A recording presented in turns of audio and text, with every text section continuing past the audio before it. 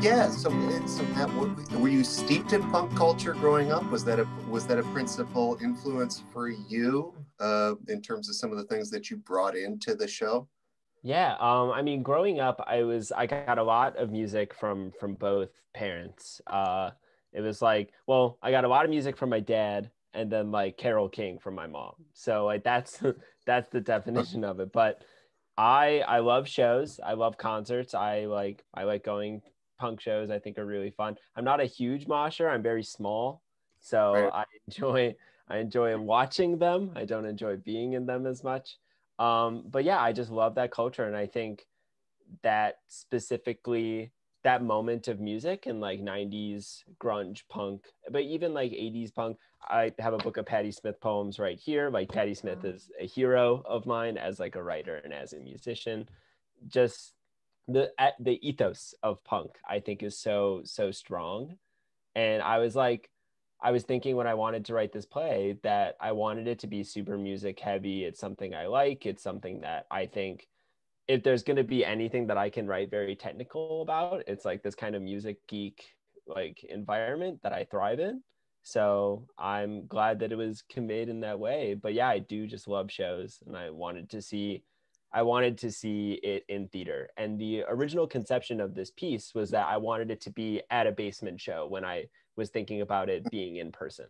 I wanted people to walk down into this grimy basement that kind of smells like stale beer and like be watching a play, watching a live performance. Cause I think that active performance, and there's a bit in the show that I tried to touch on this, like the fear that something might happen, that something might go wrong, I think is the same in punk and in theater.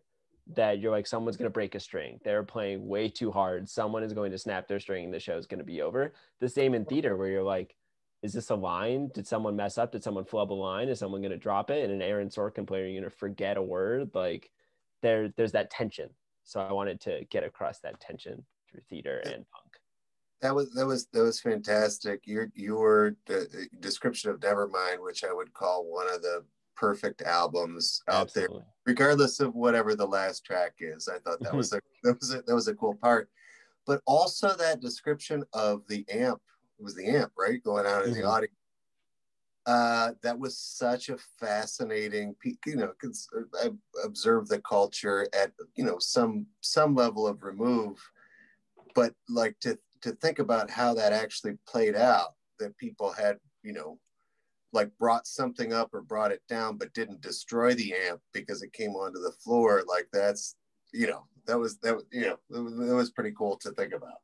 Yeah, no, that's how I see punk and like all music really as being is like music that puts the music in the power of the people and Uh-huh. like that is what I think is really strong about music and what is really powerful. So I wanted to try and I was thinking like what is the most direct way I can think of people influencing music, and it's just messing around with amps. Like how can you like mess with someone's drive or gain and make a different sound? So And you set it up so well from starting with the E chord and bringing it up to 11, and I thought that was just like a lovely thread. that Yeah. was my dog got scared at that part. She had to run downstairs, and I said out loud that was rad. I thought Ah, that was so cool. Yeah. that's amazing. Mhm. I was curious actually. I mean, are Marcus's tastes, are they your tastes, or did you write him as having like a different, I don't know, talk about that. I think sometimes the Slater Kinney opinion is an opinion that I have. I do think Janet Weiss is the best drummer of all time. I think she's rad. But I think Marcus's tastes tend to veer more towards grunge. I used to not like the Eddie Vedder like yeah kind of voice. I used to not like that. Now I do a little bit more, but I think his tastes are more of his own in that he just likes really weird things. I think Marcus would get into some really esoteric shoegaze kind of freaky, like really intense stuff that I would be like, I just kind of want to listen to John Denver today. Like I think he might veer towards more hardcore than I might. Um, what about, tell me a little bit about some of your other plays. Is that sort of playing with, thinking about space and sort of the spectator experience? Is that something that has come into other work that you've made, or is that sort of special for this piece? I think it's very special for this piece in that the relationship to the audience is really strong. But and I think a lot of artists can relate to this, where like if you're tired of one medium, you kind of go to another for like a break. And I kind of putting two and two together. I have another play that is ideally a theater for young audiences show about the Warsaw Ghetto in the time of the Holocaust, and is a much is like the essence of it would be in general darker, but it's about this Jewish boy who's mute and finds a soldier's camera, and this expression of what do we see when we look through something that we don't typically get to hold in that time period. So I think for Marcus it's very similar. Is like, what do you do with this power of expression, and how do other people perceive it? Because in the story, it's called Exhibits in the Zoo. Everyone else is terrified of this camera because of what it might mean for this small child. If he's found with this camera, like, things are not going to be good. But to him, it's something wholly, wholly special.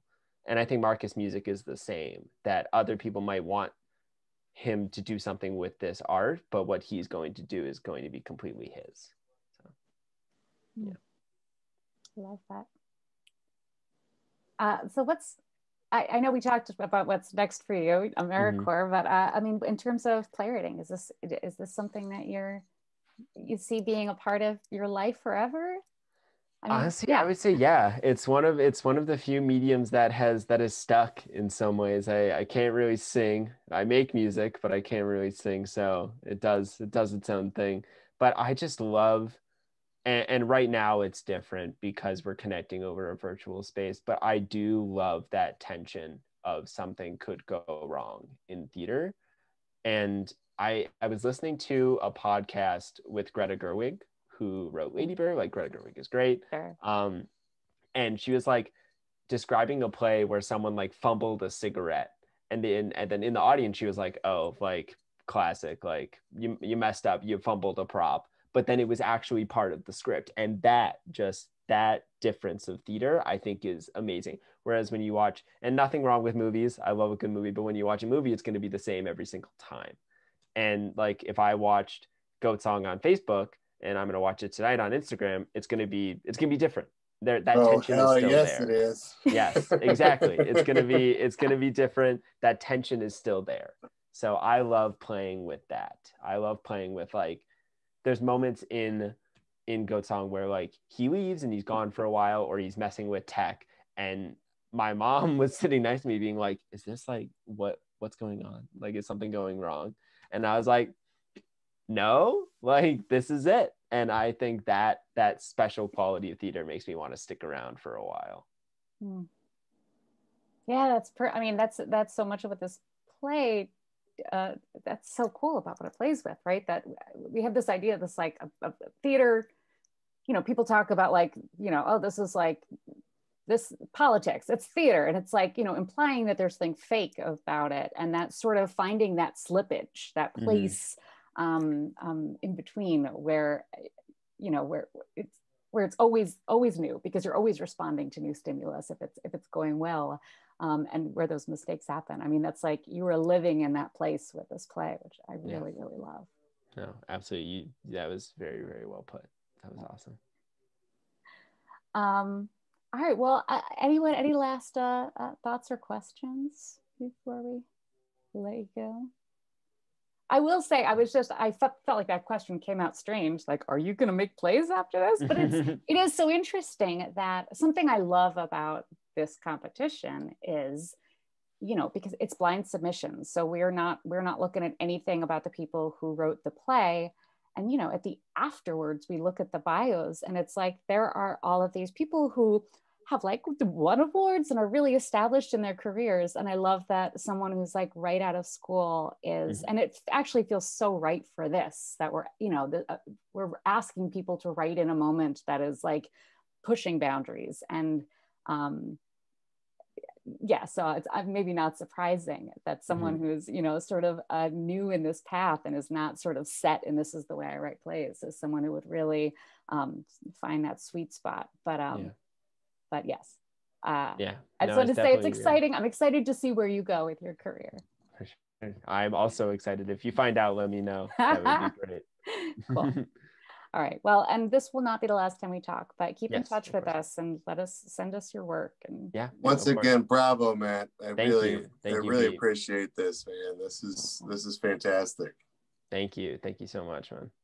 Cool. All right. Well, see you on Instagram. Bye, friends. Bye. See you soon.